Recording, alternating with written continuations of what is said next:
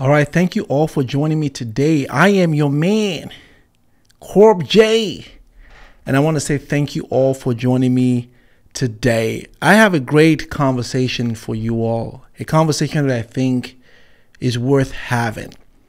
And we're talking about why African Americans are now leaving Ghana in droves back to the United States. And it's a trend that has been happening in the last 2 years and has really maintained a pace since then. And in recent time, people are talking about this, and I want to have this conversation because I think that this is a teachable moment. It's something that I think we can learn from, because I am going to tell you why they're coming back. I am going to tell you also the challenges that they met in Ghana and have since met in Ghana since they answered the call in 2019. And more importantly, I'm going to tell you why the Ghanaian president, the current president, Nana Akufo-Addo, made that call in 2019. So let's get right into it, because I want to get into this conversation. So as I mentioned early on, the Ghanaian president, Nana Akufo-Addo, made a call in 2019, which he called the Year of Return.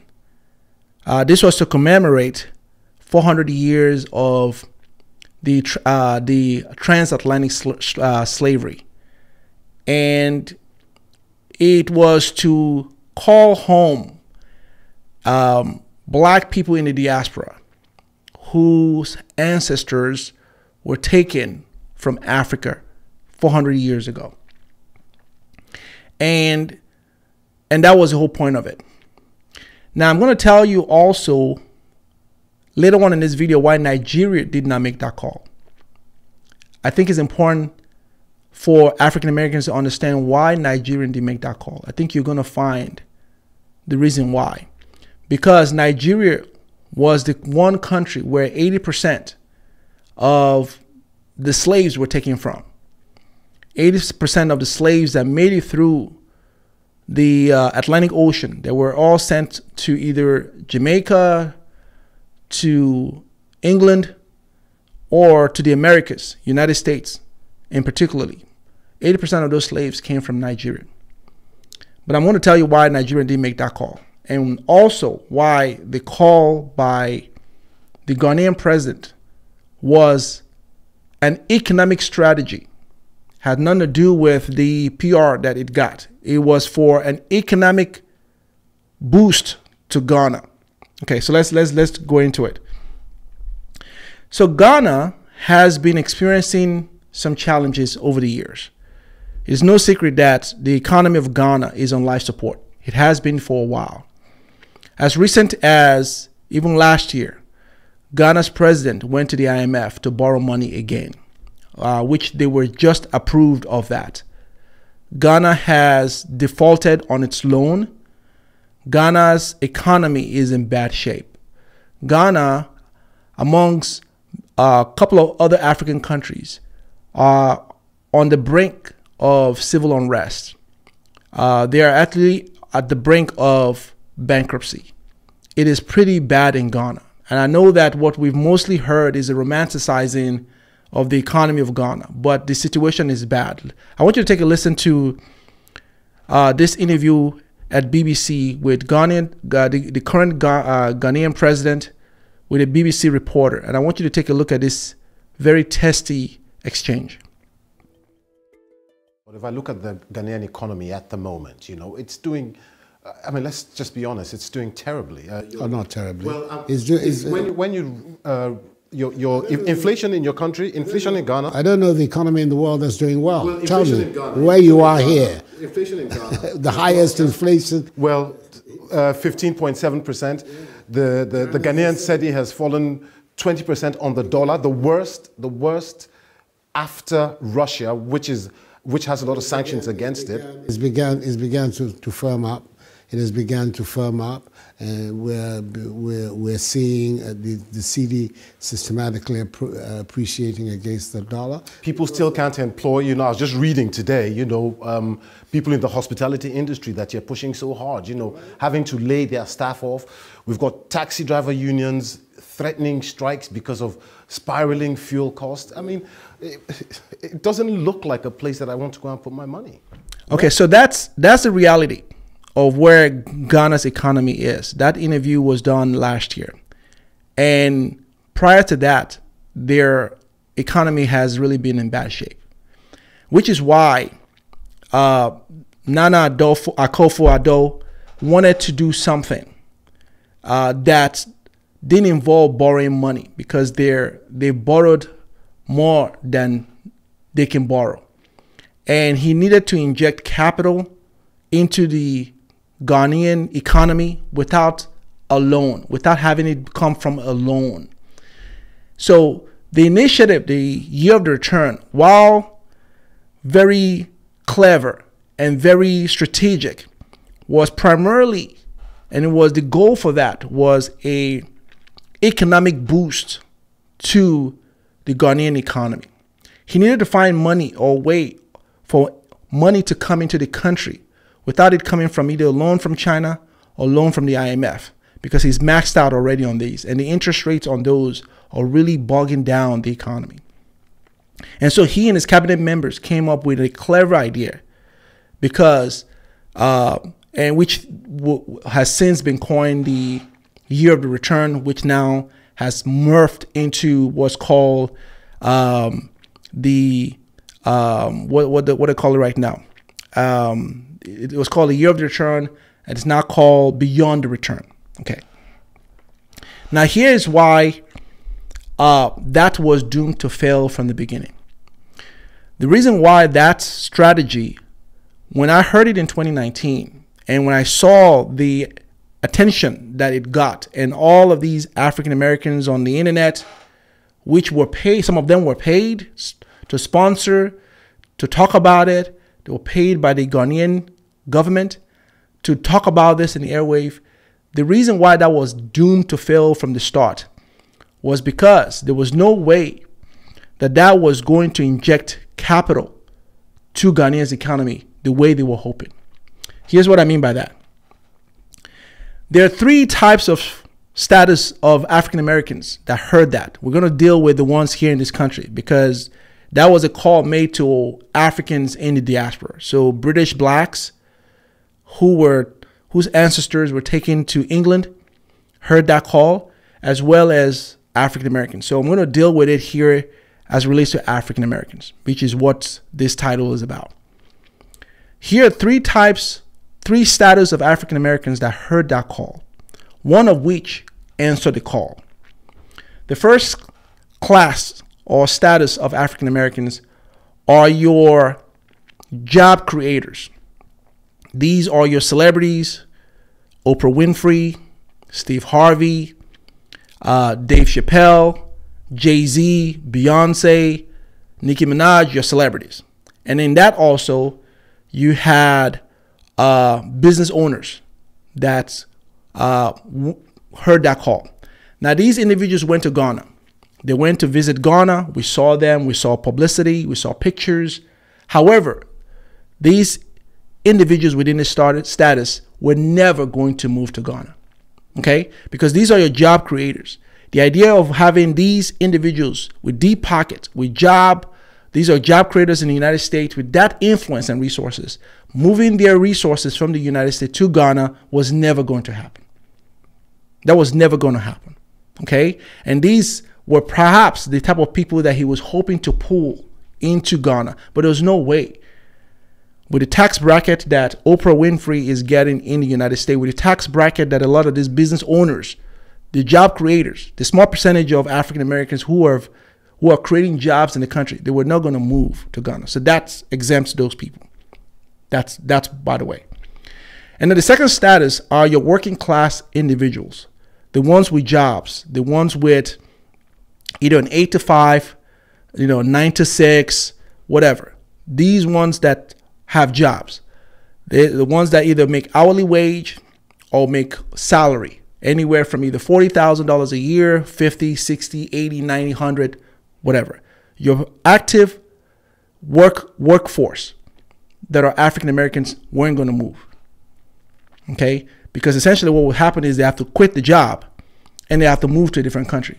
And the idea of quitting a job that you've made a livelihood with, you've built your home, that wasn't going to happen. So these ones did not move. Okay, so now you have these two heavy hitters, the job creators and the workers, your workforce. That wasn't going to happen. Now leaves you on the third status, the ones that really did make the move. These were your unemployed African Americans, the ones that have already dropped off the labor market. They weren't actively working in the labor market. And when I mean dropped off the labor markets, these weren't your W-2s and they were not your 1099s. Okay, when I mean 1099s, I'm talking about those who are 1099s with a brick and mortar store in the United States. They weren't going to move. Okay, I'm talking about these ones were your influencers, basically your social media sensation, your social media influencers who get their primary source of income from either YouTube, Instagram. However, it's a small market, and these are the ones that answer the call to Ghana. The number that has since been reported of these particular pocket of individuals that made that call, the number that's floating around is a total of about 1,500 of those that have since made the way to Ghana. But half of those have returned and have since returned back to the United States, and many also are following suit. Here is why they're coming back. And I'm going to deal with that pocket of individuals I told you about that are the ones that have dropped off, the ones that dropped off the job market, your unemployed individuals who are solely dependent on their online ventures. Okay, so these are the ones that made their way to Ghana. Now, here are the challenges that these individuals found when they got to Ghana. First, the cost of living.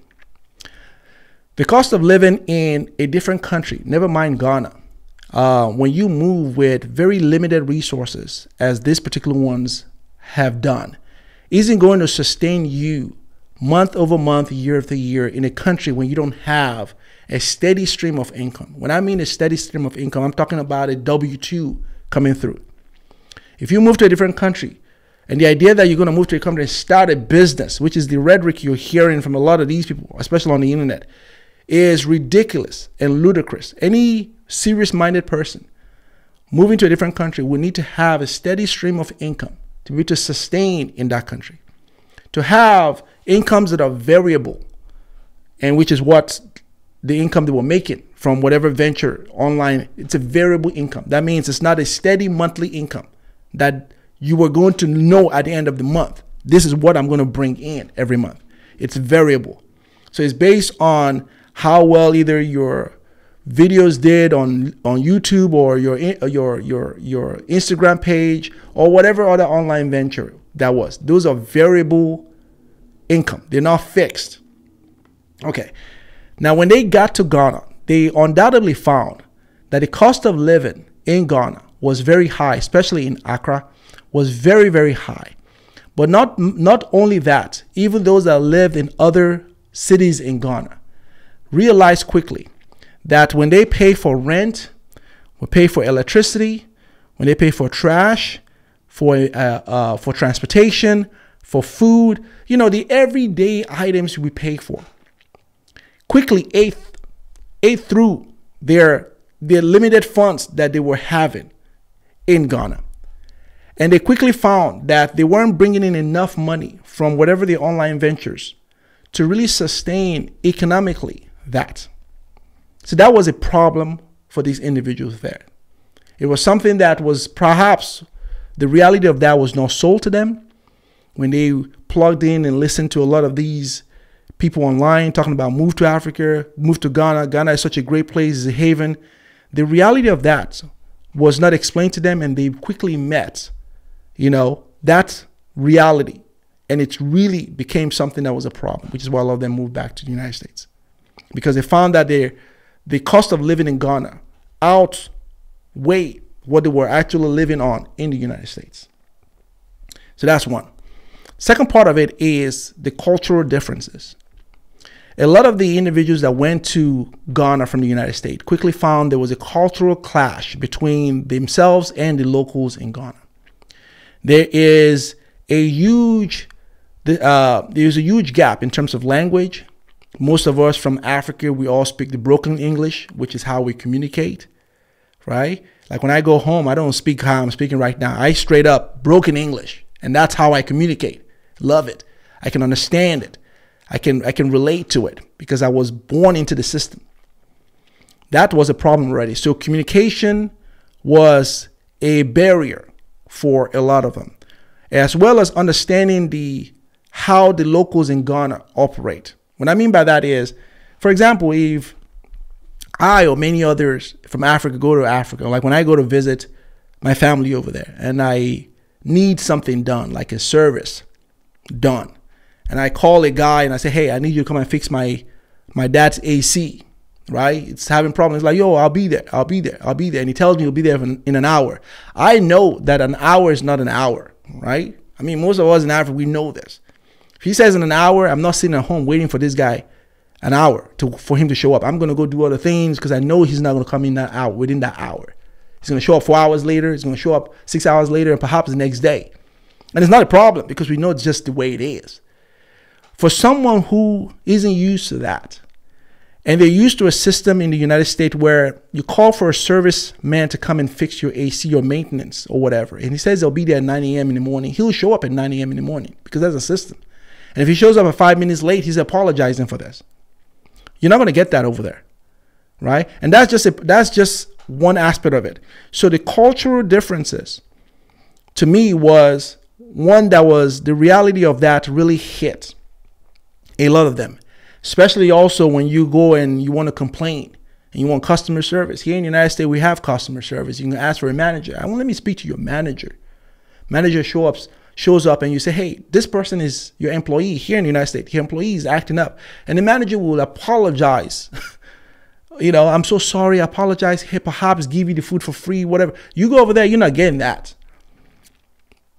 You're not getting that, right? They're more likely to tell you to get lost. And what are you doing? So that's a cultural difference. It's not good or bad. It's just the way it is in that country.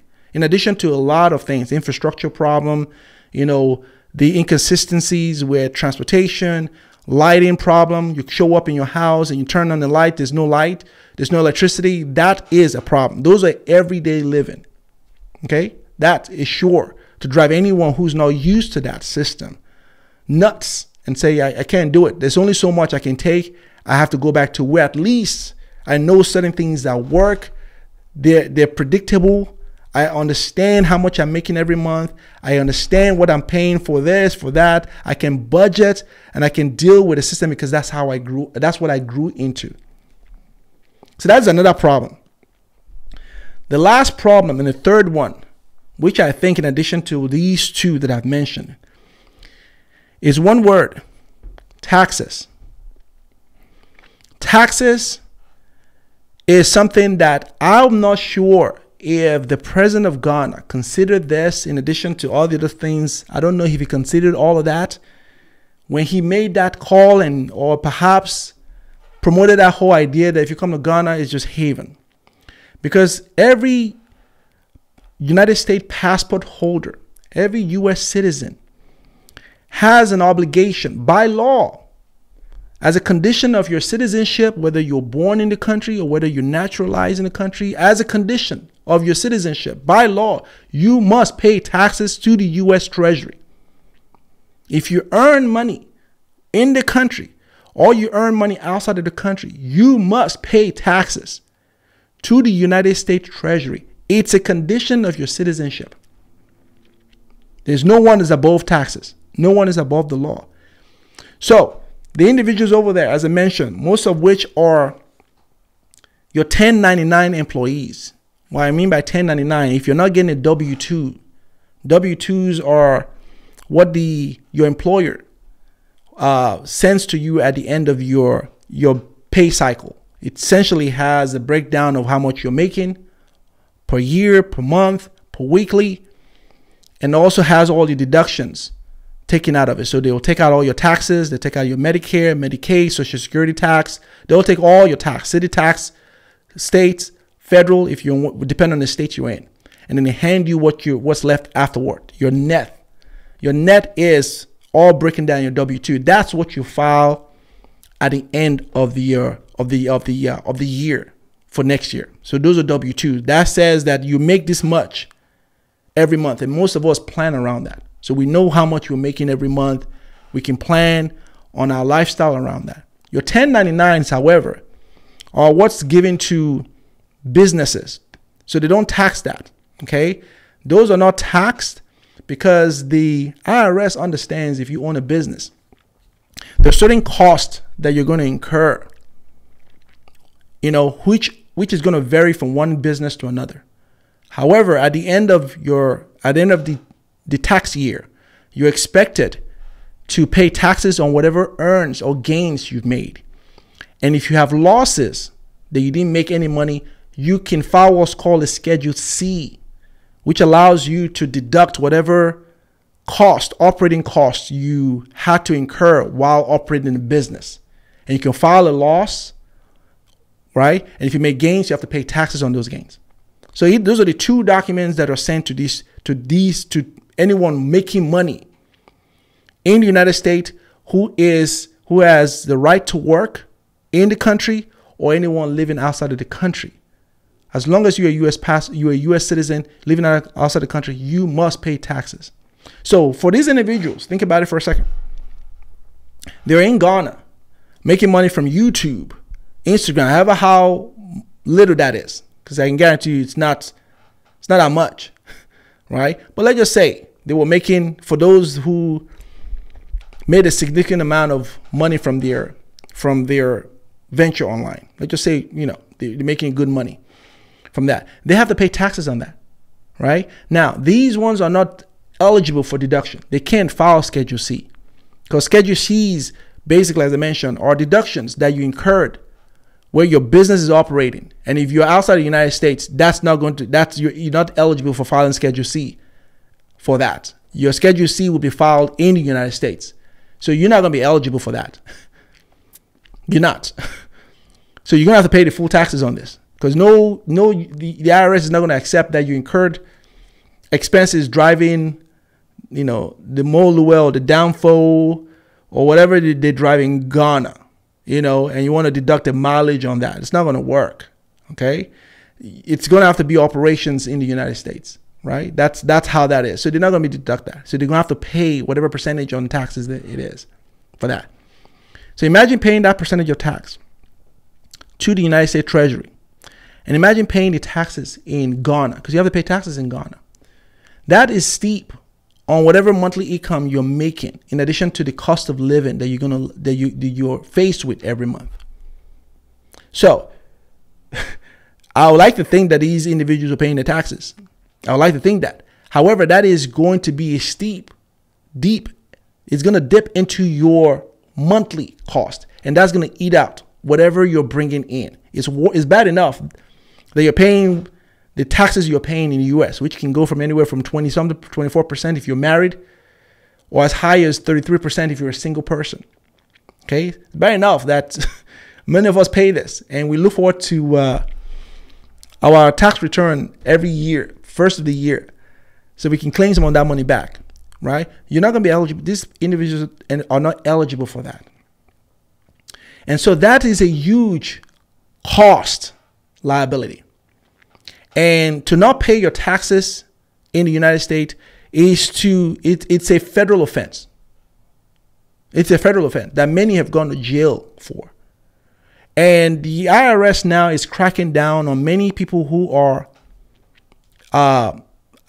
avoiding taxes. Tax avoidance, which is why the Biden administration, the current administration here in the United States, increased and expand the audit department for the IRS a couple of years ago.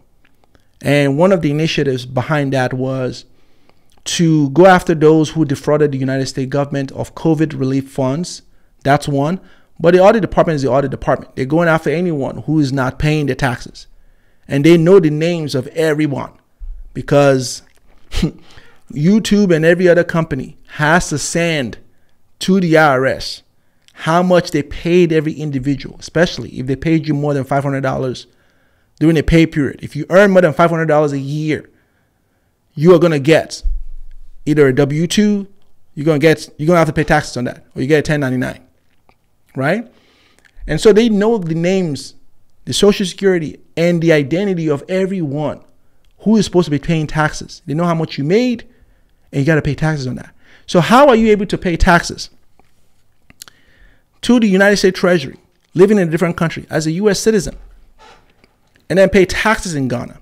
Okay, so that's something that wasn't that's something that is a huge burden, because I can guarantee you one of these countries' taxmen are not getting their money. One of these countries, the tax man from one of these countries isn't getting the money. Okay, and it's probably more likely going to be Ghana. It's more likely that these individuals were not paying taxes into Ghana, which would have injected capital into the country. All right. So with these challenges, we're seeing them coming home, which is why I said that the initiative was DOA from the jump. It was bound to fail from the jump. Not to mention that along the lines of the cultural clashes, many of the African Americans that went over there went with a European mindset, and they weren't received by the locals in Ghana. So there was this clash going on. The locals were very suspicious of who they are. These ones went over there with a colonial mindset, we're better than you. So they didn't really get along in Ghana. Forget the romanticizing thing that's going on online right now. Forget all of that. The reality of what was going on is that there was a clash between these two. And which also was a huge problem because it caused them to miss their home. It caused them to not go further with what they would have been doing over there. And it just was a big problem for the ones that answered the call, who had very limited resources. Very, very limited resources.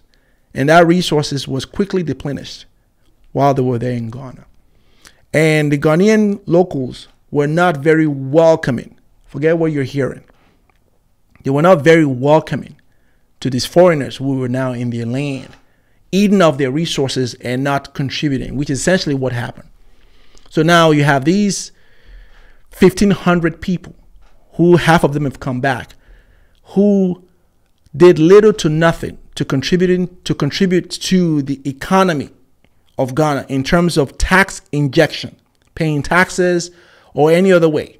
Whatever they contributed was minuscule. Didn't really tip the scale because of the status of individuals that I told you came to Ghana. These were not your job creators. These were not your business owners in terms of real deep pocket individuals.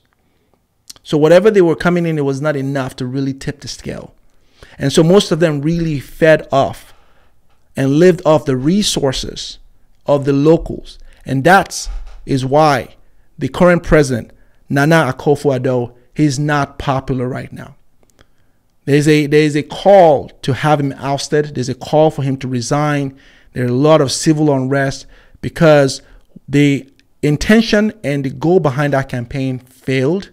And what that campaign has done was burden the economy of Ghana with the new visitors that visited the country, which added little to nothing to the economy.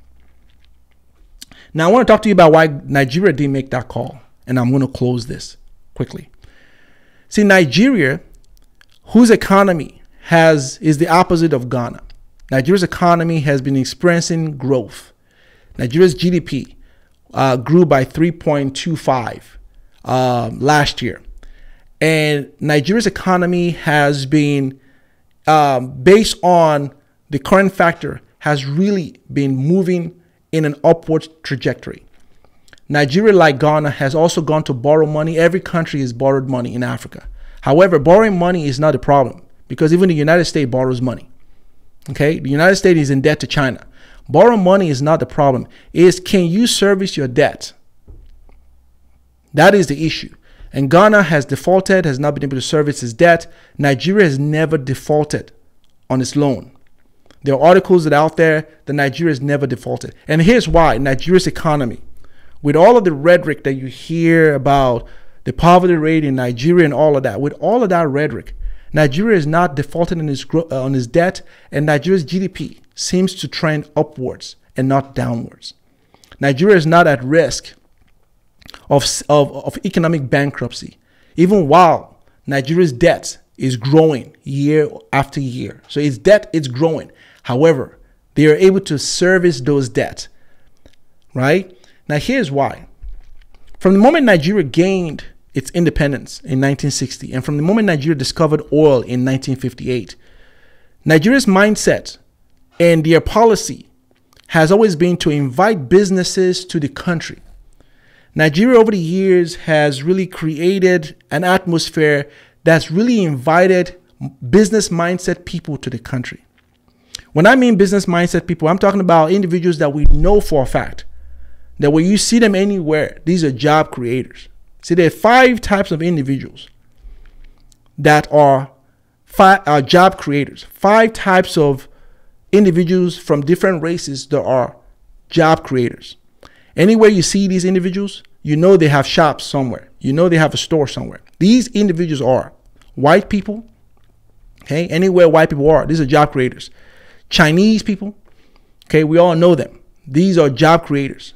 Okay, they're just anywhere you see Chinese folks. These guys have a restaurant somewhere. They have a store somewhere. Nigerians are job creators, which is why when you go to Nigeria, 85 to 80, almost 90% of all the resources in Nigeria are owned by Nigerians. Okay, anywhere you see Nigerians in all over the world, these people have restaurants all over the place. They're business owners. Even when they go to school, they're translating that into a business. Nigerians are known for entrepreneurship. These are job creators. And then you have Koreans. Koreans are also job creators.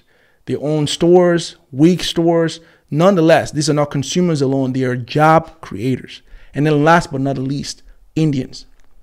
Okay, these 5 individuals, you can't argue that anywhere you find them, these ones are creating jobs, which is why when you go to Nigeria, you find the presence of these individuals in Nigeria. Nigeria intentionally goes after businesses. Nigeria thinks like Texas. Let me tell you about Texas for a second. Texas, of all the 50 states in the United States, if you don't count Hawaii, of all the 50 states in the United States, Texas is a business mindset state, which is why Texas is the only state in the United States with a $5 billion rainy day fund. There's no other state in the United States with a $5 billion reserve rainy day funds. They're just sitting there in the bank account, untouched. Texas has a $5 billion rainy day funds. Texas is never going to go bankrupt anytime soon because when Texas discovered oil, Texas caters to businesses. In Texas, if you sue a business in Texas, you better have a strong case because you're more than likely going to lose that case because Texas caters to businesses, which is why the state has thrived.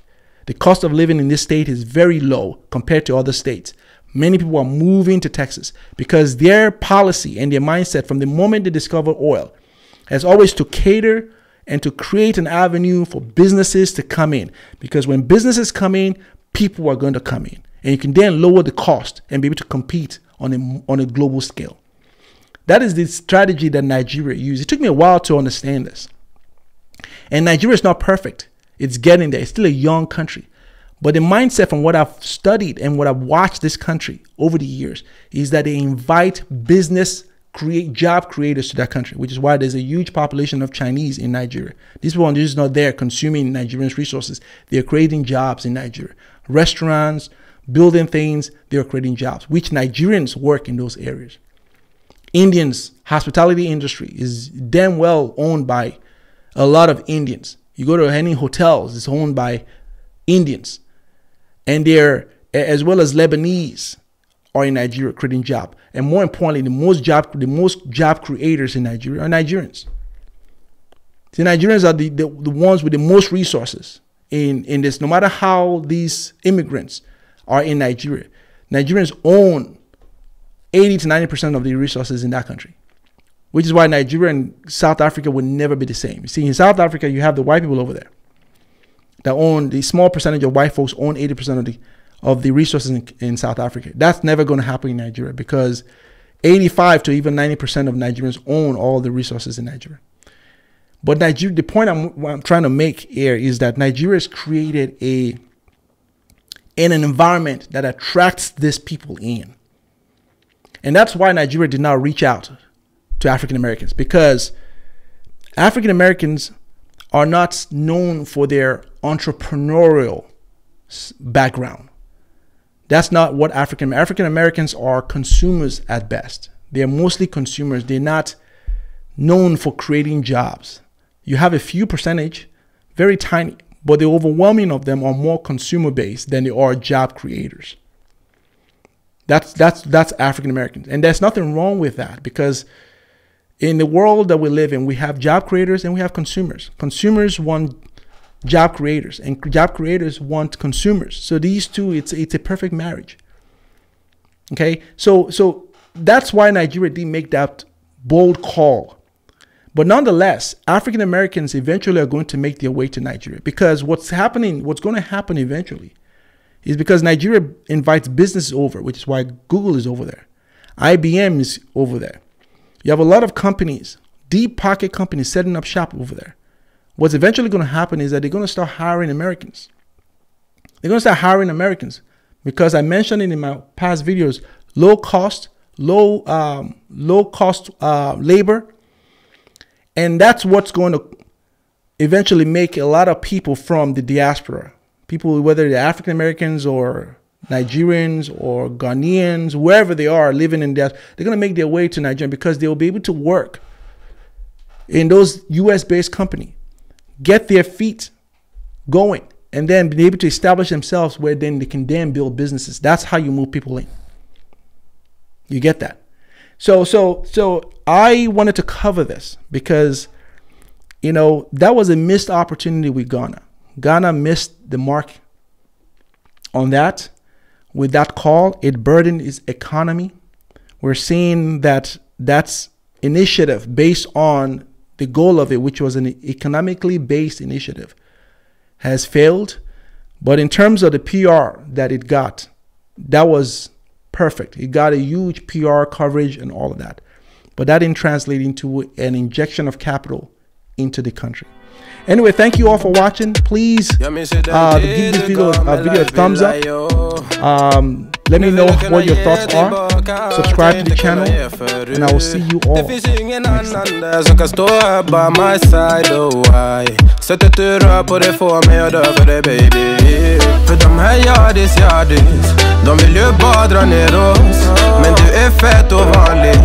Och det jag lägger all min tid och jag vill ha det. Information och safety. Det kan nog leda